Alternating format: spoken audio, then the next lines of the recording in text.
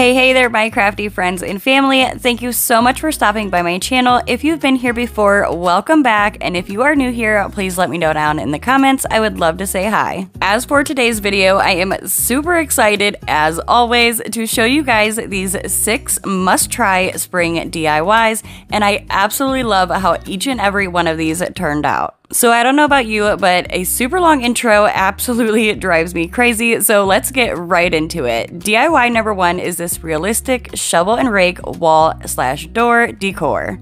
For this DIY, you will need one of the shovel and rake sand toys from Dollar Tree, and they do have little screws on them, so if you ever see the glasses, like the eyeglass fixing kits from Dollar Tree, definitely grab those up. The little screwdrivers, so handy. Like, I love the little screwdrivers. They work for the battery packs, so many different things. Just simply unscrew all of the pieces so that they are all separate, and then I went in with my white chalk paint and painted every single one of the pieces, both of the tubes, both of the handles, and both of the heads with the white chalk paint.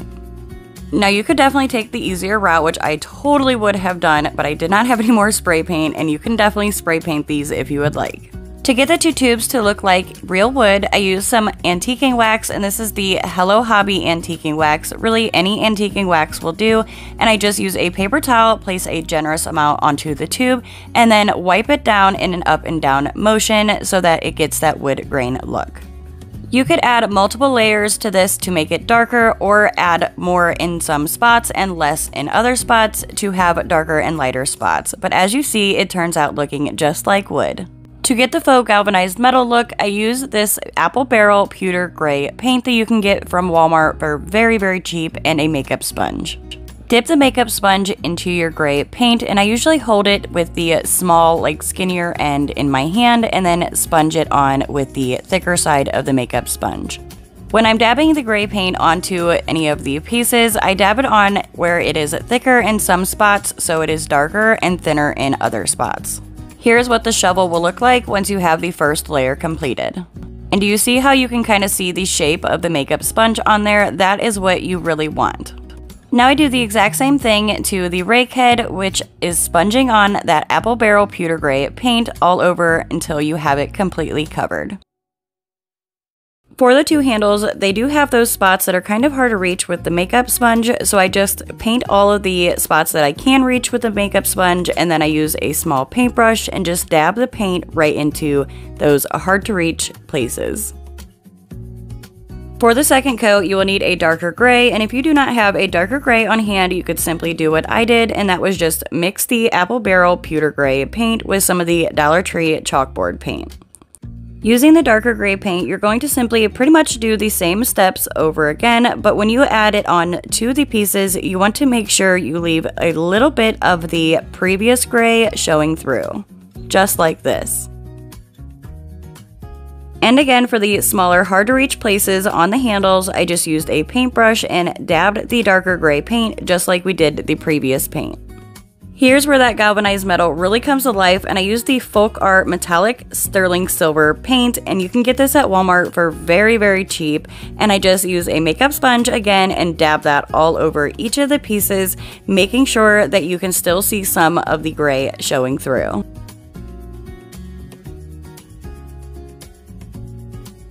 You could do as many layers as you would like with this. I only did that 1 layer, and then you just simply reattach all of your pieces by screwing those little screws back into place. This next step was definitely personal preference, but I went back in with the antiquing wax and a paper towel and just rubbed it across some of the galvanized metal pieces to kind of make them look a little bit old or rusted. Again, this is not something that you have to do, but if you would like to, you could do as little or as much distressing as you would like. Then I just take the shovel and the rake and I place them in an X shape. It doesn't matter whether the shovel is on top or the rake is on top. Again, that is just personal preference. And then I use some of the Dollar Tree jute twine. This is the twine from the automotive section. And I just tie it around both the shovel and the rake. And then I wrap it around both directions quite a few times. Here you'll kind of see what I mean, where I just take the twine and just wrap it in one direction, and then I go the opposite direction, wrapping those two nice and tight so they stay in that shape. Once you're done wrapping them nice and tight and they are no longer moving, you're just going to use your hot glue gun and place a little dab of hot glue and cut off the excess. For the florals on this, I found these really cute little blooming branches from Dollar Tree, and I just cut them down and then wrapped them with some floral wire so that they were into a little bundle. I also wanted to add some florals, and Dollar Tree has really stepped up their florals, but I seen these picks at Walmart for 97 cents and I had to grab a few. And again, I just cut them down and wrapped the centers with floral wire so that they were into little bundles, and then I wrapped the 2 bundles together using some of the Dollar Tree floral wire. So for the florals, I would like to be able to change these out for each season or each holiday, so instead of gluing them down, which you could do that if you would like to keep them right in place, but I just went ahead and used some of that Dollar Tree jute twine and tied them on and wrapped it around a few times. Once it is wrapped a few times, I just cut it down and tied into a knot again so that I can easily change them out if I would like to. Now all you have to do is add whatever bow you would like and just place it right into the center, and I use a pipe cleaner on my bows so that again I could change them out if I would like.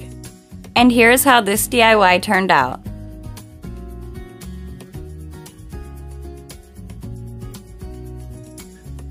You guys, look how absolutely amazing this galvanized metal look is, and that faux wood is absolutely gorgeous. And I'm telling you now, no one is going to know you made these from Dollar Tree sand toys.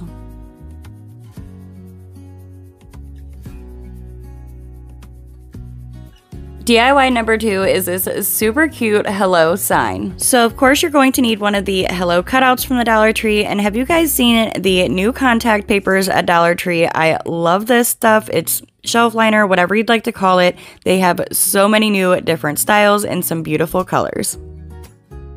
Starting off, I used my white chalk paint and I simply painted the entire hello cutout.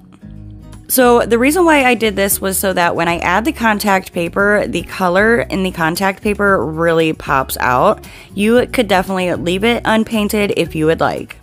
Now I just simply cut off a piece of the contact paper that I knew was wide enough to go across the hello cutout, and I just placed it onto the front of the hello cutout and made sure that it was nice and smooth.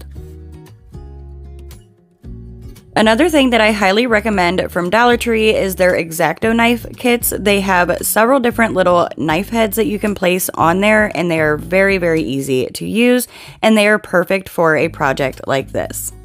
All you have to do is take the X-Acto knife and cut off the excess of the contact paper all the way around the hello sign, and also in the center of the E and the O as well.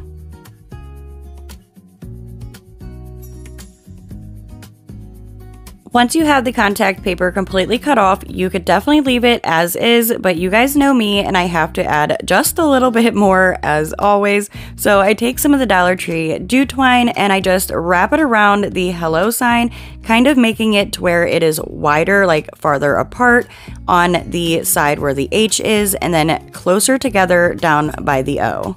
Then I just simply cut off the excess and hot glue it into place.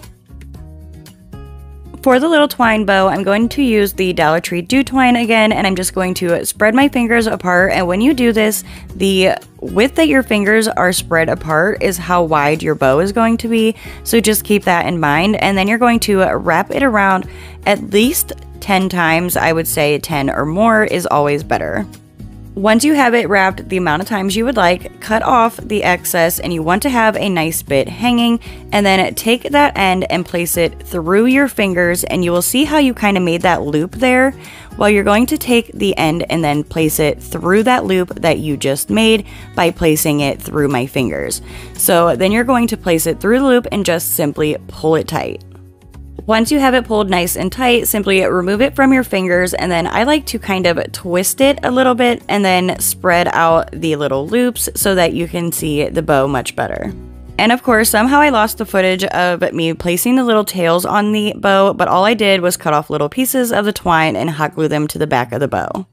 I simply hot glued the bow to the O on the hello sign, and this is how this DIY turned out. I absolutely love how this DIY turned out. It was so simple and easy to make, and it is absolutely gorgeous spring decor. On to DIY number 3, which is this rustic wine barrel planter. For this DIY, you'll need 2 of the half barrel planters at Dollar Tree, and as soon as I saw these, I knew exactly what I wanted to do with them. So starting off, I used a box cutter to cut a slit into the top of one of the planters, and I actually thought this was going to be a lot harder to cut than it was, and then I realized how easy it actually was. But you're just going to cut a hole into the top of one of the planters. The size of the hole really depends on how many florals you would like to put in the top of the planter. So if you're only using a few, just cut a small hole, and then if you would like a lot, obviously you would cut a larger hole. Then I used some Dollar Tree floral foam and I just hot glued it to the bottom of the planter, covering the hole. Using my hot glue gun, I place a nice amount of hot glue all the way around the edge of one of the planters, and then I take it and place it right on top of the second planter, making it look like one full barrel.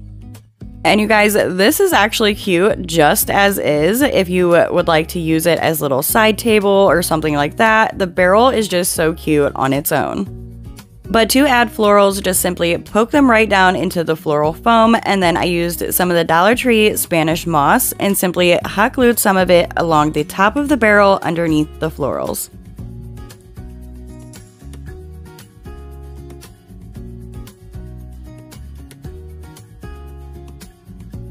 If you've been around my channel for any amount of time, you probably know that I love my fairy lights. I add them to so many different things. I love using them. So I just used some Dollar Tree fairy lights and I wrap them all throughout the florals. Since making this video, I found an amazing deal on Amazon for fairy lights. You actually get 32 10-foot 30 LED fairy lights for, I believe, $29.99. So they are under $1, and they also have the very, very little teeny tiny battery pack that can be easily hidden. I will definitely link these down below in the description box. Once I had the lights weaved throughout the florals, I simply hot glued the battery pack to the back of the barrel at the top underneath the florals. And this is how this DIY turned out. You guys, I don't know about you, but this is also screaming rustic wedding to me. These would be gorgeous centerpieces or down the aisle. It just totally screams rustic wedding. Also, it is gorgeous home decor. You could change out the flowers if you would like. I absolutely love this DIY.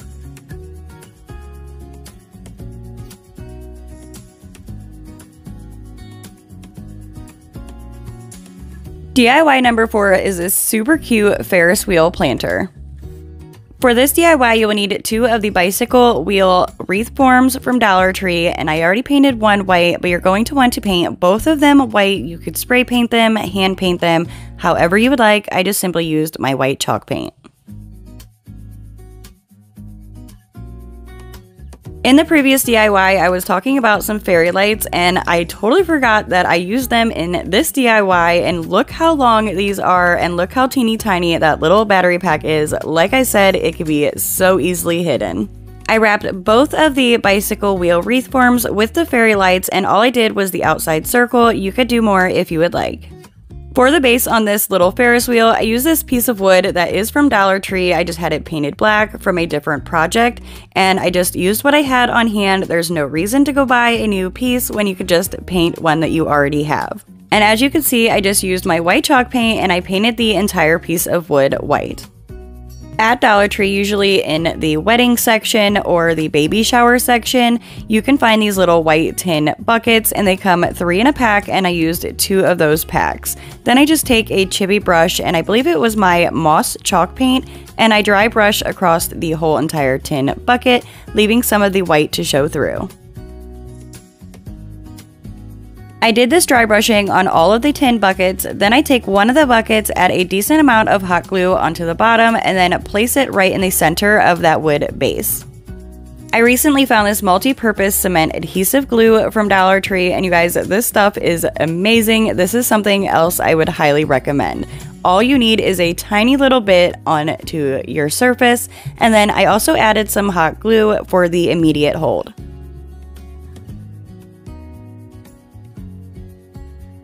Once I have my glue all on the bicycle wheel wreath form, I'm going to place it right onto that base, making sure that it is also right up against that little bucket that we glued in the center of the base.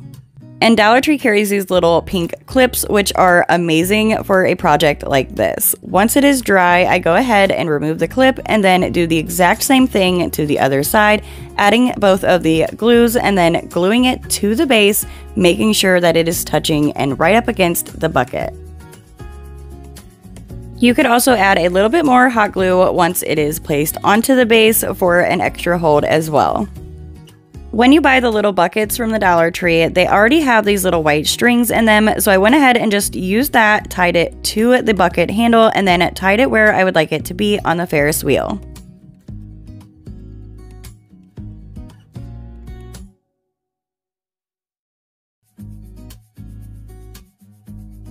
Then I just take my hot glue gun and add a dab of hot glue onto the bucket and glue the other side of the Ferris wheel to the bucket. And just cut off any of the excess string that you have hanging over. You're just going to repeat the same steps with the rest of the buckets by simply tying the string onto the bucket handle, then tying the string to the Ferris wheel. And the reason why the string is not sliding when we just tie it right onto the Ferris wheel is because we wrapped it with fairy lights, and that is stopping the string from falling down. But say you're doing yours without fairy lights, go ahead and just add a dab of hot glue where you are placing your string, and that will keep it nice and in place. And as you can see with some of the buckets, I did use a little bit of hot glue and glue it to some of the spots on the Ferris wheel just so that the bucket would stay facing forward and not turn sideways. Once you are done adding all of your buckets, and you can do as many or as little as you would like, I just take the battery pack on one side and place it through the bicycle wheel wreath forms so that both of the battery packs were on the same side. Using my hot glue gun, I add a little dab of hot glue onto one of the battery packs, and then I glue both of the battery packs together, and then I glue the battery packs to the back of the bucket. And do you see what I mean? Look how little that battery pack is. You can definitely hide it right behind that bucket and no one will see it. Using some of the Dollar Tree Spanish moss, I just place a little bit into each one of the buckets, then you could add whatever florals or greenery that you would like, and this DIY is done. I added some succulents, and my goodness, I am obsessed with this DIY. I absolutely love it, and look how gorgeous it is at night with those lights on. This is definitely by far one of my favorite DIYs ever, and you can change out the florals for each season or each holiday, which makes it even better. Every day, I cannot wait until I can turn the lights on at nighttime because it is just so pretty. And speaking of pretty, on to the next DIY, which is this huge cherry blossom tree. For this DIY, you will need as many of the dogwood or cherry blossom picks from Dollar Tree as you would like. I would definitely say the more the better though, so use as many as you can. Now I'm just taking the picks one at a time, and I'm just bending out the branches on each one of them so that they have more of a natural tree branch look. This will also make your tree stand up taller and be wider as well. And again, you will do this to all of your picks, and I used 10 of these Dollar Tree picks for my tree. Next, you're going to simply take all of the picks one at a time and place them in your hand, and you're going to kind of stagger them as you go, making some of them longer and some of them shorter. You will kind of see here if you look down by the bottom of each of the picks on the stems, you see how some of them are longer and some of them are shorter. I wanted this to look like it had a natural tree trunk at least as much as possible, so I'm going to use some of the floral tape from Dollar Tree, and I place it up at the top of the trunks on the picks, and I'm just going to wrap it around the picks very, very tightly so that once I have it completely wrapped, it will look like one big tree trunk and it will all be one piece. Once you have the trunk completely wrapped with the floral tape, it will look like this, and you could leave it like this if you would like, but of course I have to be like really picky, so I just mixed up some paint and I just made it look as close as I can to the stems that are already on the floral picks so that it blended in and really looked like the tree trunk. For the flower pot, I just used a flower pot that I had on hand, but I wanted to change up the color because I have a lot of this moss green color in my spring decor. So again, I just mixed up a color that I like and just painted the entire flower pot with that moss color.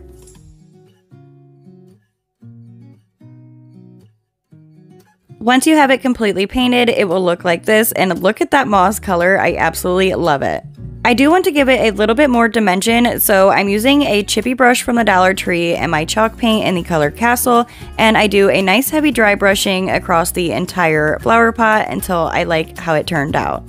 Dollar Tree is carrying this absolutely beautiful lace ribbon. They have it in a few different styles, and I just cut off a piece, add a little dab of hot glue to the top of my pot, and then I just wrap it around the top of the pot and hot glue it into place.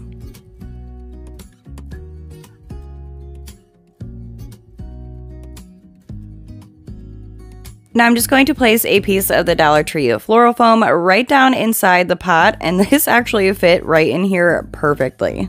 Now you can take your tree and simply push it right down into the floral foam that is inside your pot. And then to add a little bit more weight to this, I use some of the Dollar Tree little white pebbles and pour it right into the top of the flower pot. At this point, you could wrap the tree with fairy lights if you would like. I didn't show that because I figured you guys knew how to do that, but look how gorgeous and how cute this DIY turned out. Again, just like the others, I absolutely love how this DIY turned out. It stands at almost 4 feet tall, and it is absolutely gorgeous. And I do apologize about the shakiness of the camera. Some of you do know that I am an above knee amputee, so it's a little bit hard to stand up and get these good shots for you guys. And hello, do you guys see how absolutely stunning this tree is if you have those fairy lights on? For the next DIY, we have this super cute wishing well. For this DIY, you will need a pack and just a few of another pack, so technically 2 packs of the tumbling tower blocks from Dollar Tree. For the bottom of the wishing well, I'm going to use one of the white foam boards from Dollar Tree, and I'm just going to place the tumbling tower blocks in an octagon shape, and then I take my pencil and I mark all the way around each one of the little tumbling tower blocks so that I have a circle shape that I can cut out. Once you have your circle piece of foam board cut out, now you're going to take the tumbling tower blocks again and add some hot glue and place them right back in that octagon shape right onto the foam board.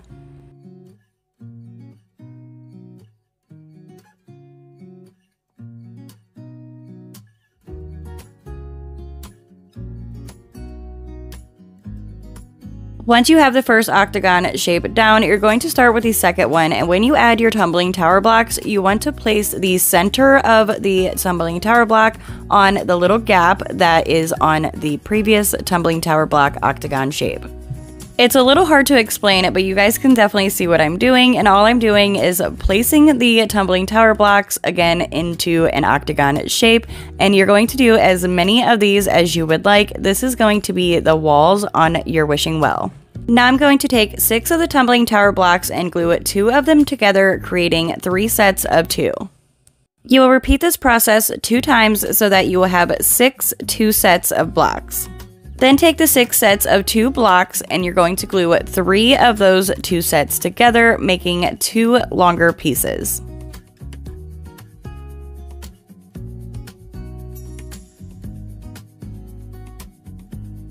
Now I take 4 of the tumbling tower blocks and I glue 2 of them going long ways, and I do the same with the other 2 as well.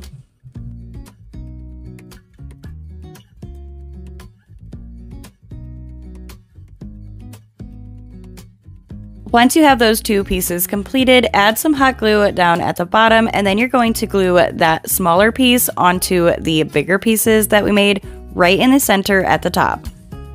And I do the exact same thing with the other 2 pieces, gluing the smaller one in the center up at the top. These are going to be the side walls to our wishing well. So now I'm just going to add a dab of hot glue onto the bottom of the side piece and then glue it to the top part of the wishing well. And of course, I do the exact same thing with the second piece, and that is gluing it to the top side of the wishing well.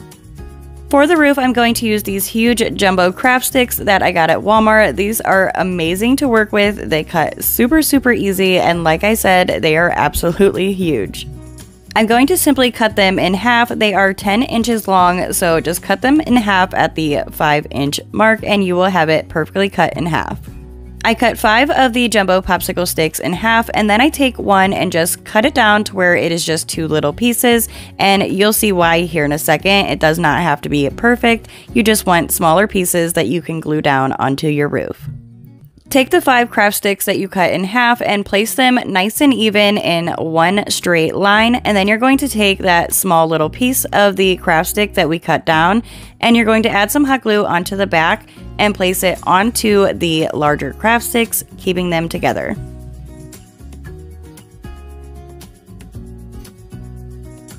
And I did add 2 of these little cut down pieces to both of the rooftop parts. And again, you are going to want to make 2 of these, one for each side of your wishing well.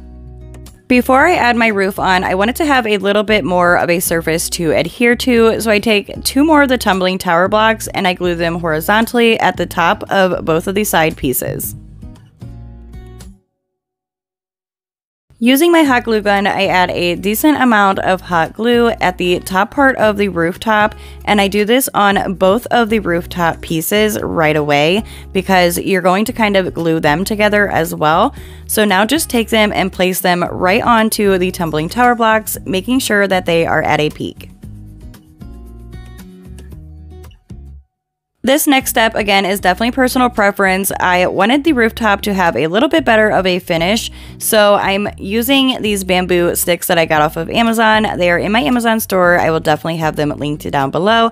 And I just cut them down, add some hot glue, and place one on either side of the rooftop. And I feel like this really gives it so much more of a finished look.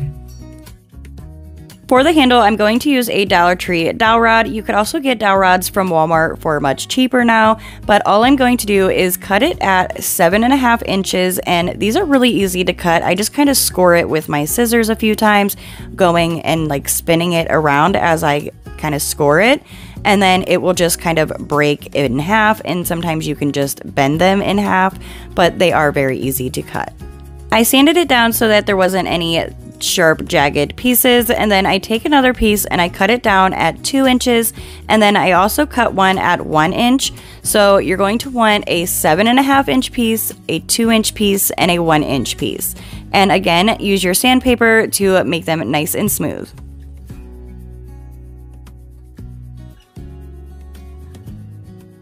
Now you're going to want to kind of hold the 7.5 inch piece horizontally in your hand, add a dab of hot glue on the very end, then take the 2-inch piece and you're going to glue that vertically onto the horizontal 7.5 inch piece. Again, it's easier to watch than to explain. And now I'm just adding a dab of hot glue on the bottom of the 2-inch piece, and then I'm going to glue the 1-inch piece horizontally on the vertical 2-inch piece. So you have a horizontal 7-inch piece, a vertical 2-inch piece, and then a horizontal 1-inch piece. And once you have all of the 3 pieces glued together, you have this super cute, perfect little handle. Now you can paint or stain whatever you would like to do. I went ahead and spray painted mine. I'm sorry I didn't put that in the video, but it was super cold, and to be honest, I just didn't want to be out there freezing my butt off trying to film as I'm spray painting it. So next I'm just going to add a little bit of hot glue onto the handle, and then I'm going to take some of the Dollar Tree jute twine again, glue it down to the handle, and then wrap it around that handle part as many times as you would like. Again, this is also personal preference. I wrapped mine quite a few times so that I had a little bit gathered up at the top of the handle. Once you are done wrapping the twine around your handle, again, as much as you would like, make sure that you leave a decent amount hanging when you cut it off so that you can tie it to your bucket when you're ready. And speaking of buckets, again, I'm going to use those little white buckets from Dollar Tree. I love the fact that they come in a 3-pack and they are just so useful, but I wanted to make it just a little bit more, I guess, stand out a little bit more because it was also white. So I'm going to take some of the Dollar Tree jute twine and I just wrap it around the bucket a few times. You could also paint the bucket or use a different bucket if you would like, but once you're done wrapping the twine, cut off the excess, hot glue it down, and here's how the bucket will look once you are done. Now with the excess twine that you left hanging on the wishing well handle, you're going to simply tie it right to the bucket handle nice and tight. Cut off any of the excess and look how cute this is already turning out. I am loving this DIY.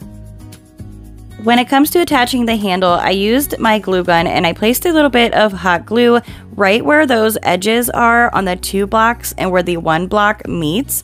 And then I just take my little handle and place it right on top of that hot glue. I thought that my bucket was just a little bit too low, so I hurried up and twisted it around so that it was up a little bit higher, and then add whatever florals or succulents you would like. I did succulents, and here's how this DIY turned out.